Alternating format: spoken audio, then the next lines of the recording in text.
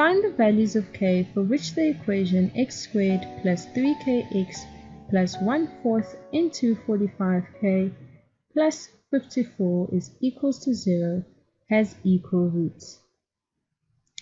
Okay, so now this question over here talks about the nature of roots. Let's start off with this word roots. So in maths, the word root is equivalent to talking about the x-intercepts of a quadratic, or sometimes people refer to this as the solutions of a quadratic. Right? And by quadratic, remember, we mean parabola. Okay, maybe it's better to think about it as x-intercepts. Right, so what we have over here is sort of like a general form of a quadratic. Okay, so how does this quadratic differ from other quadratics that we've seen before, like x squared plus 2x plus 1? Well, the difference is over here, our a, b, and c value are just constants. Whereas in this specific quadratic, you can see that our b and our c value are given by equations. Okay, so when you look at this, you see that a is equals to 1, b is equals to 3k, and c is equals to this whole expression over here of 1/4 into 45k plus 54.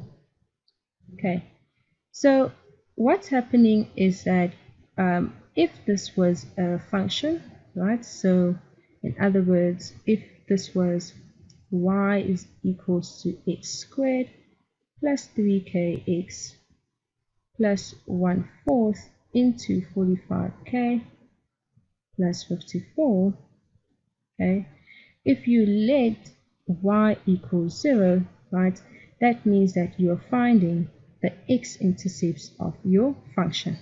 Okay, so what the question really boils down to is we want to find out which values of k must we substitute into this general form such that the quadratic equation that will come out will have equal roots.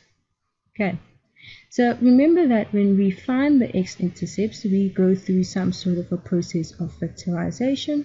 Okay, and you usually get two different answers, but sometimes you can get the same answer.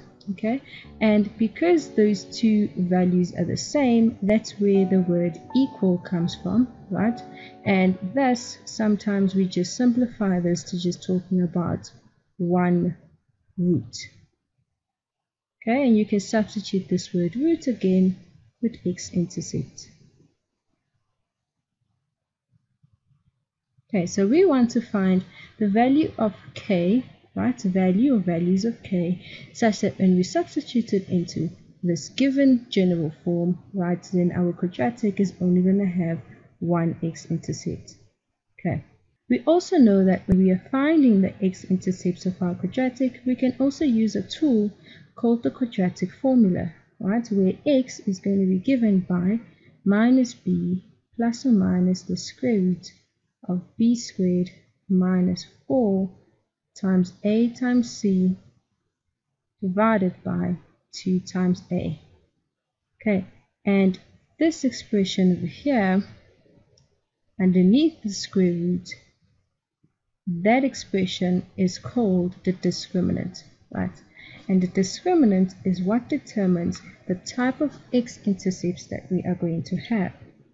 Okay, so b squared minus 4 times a times c, this is called the discriminant.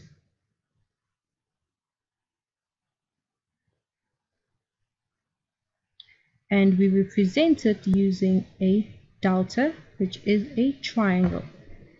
Right, so there is 3 different situations that you can come across. Okay, so I've now represented the 3 different situations that we can come across when we are finding the x-intercepts of our parabola. In the first case, you can see that we have 2 x-intercepts, right? In the second case, we only have 1 x-intercept. And in the last case, we have no x-intercepts at all. So how does this correspond to the value of the discriminant? Well, in the first case, the discriminant is greater than 0. Right? So in other words, when the discriminant is positive, we say that we are going to have 2 distinct, right? And the word distinct means different, real roots. Okay, and when you transfer this to graphical form, that just means that you are going to have 2 distinct x-intercepts.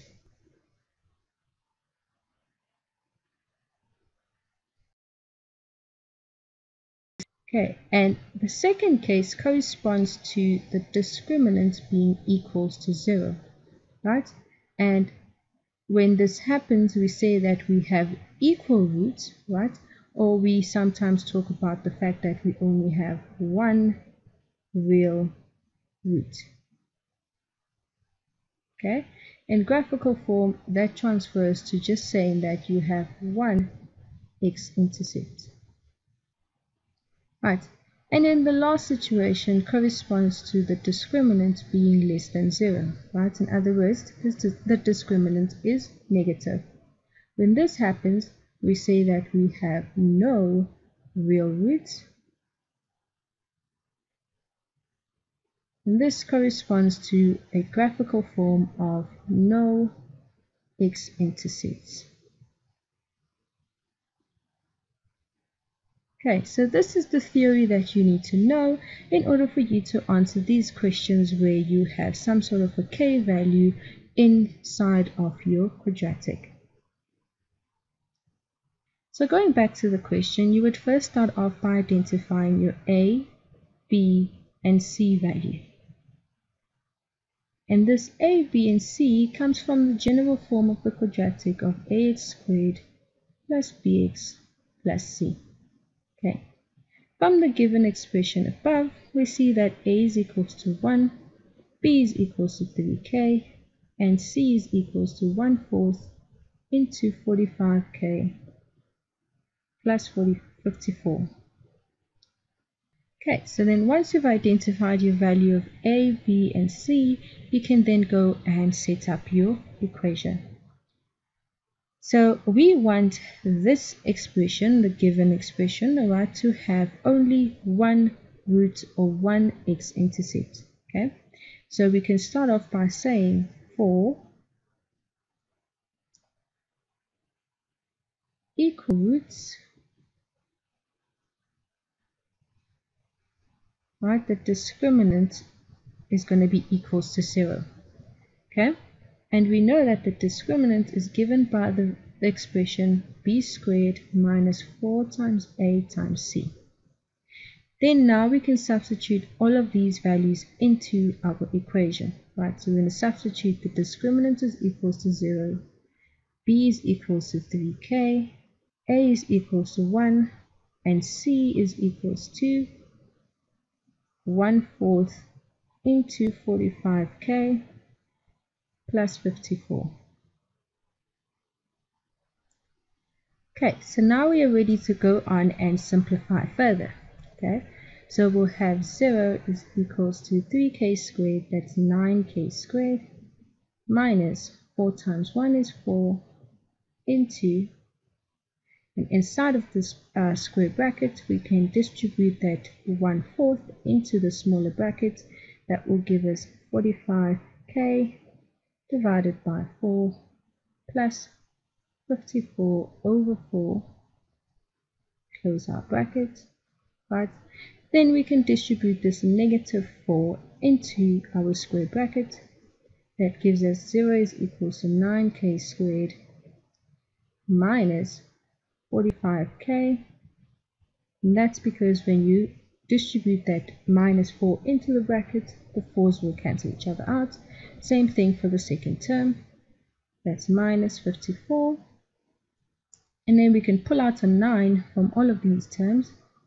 That's a common factor of 9, leaving us with k squared minus 5k minus 6 inside of our bracket. Okay, then we can divide both sides by 9, which will give us 0 is equals to k squared minus 5k minus 6.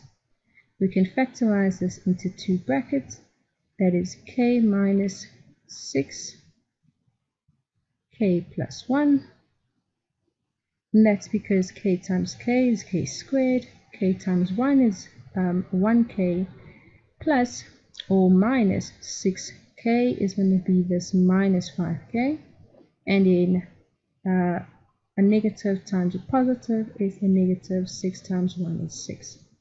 Alright. Okay, so then therefore k is equals to 6, or k is equals to minus 1 is what's going to give a quadratic that only has one x-intercept. Okay, so to summarize, what we've established now is that these two values of k is equals to 6 or k is equals to minus 1, when you substitute them into the original given expression, right, then the quadratic that will result will only have one x-intercept.